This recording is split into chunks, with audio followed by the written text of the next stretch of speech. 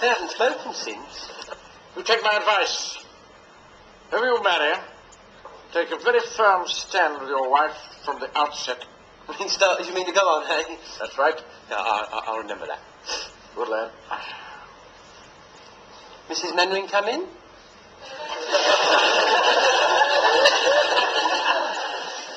I said, is Mrs. Mannering come in? You know, you're going to have to do something about that habit of yours. What habit? This.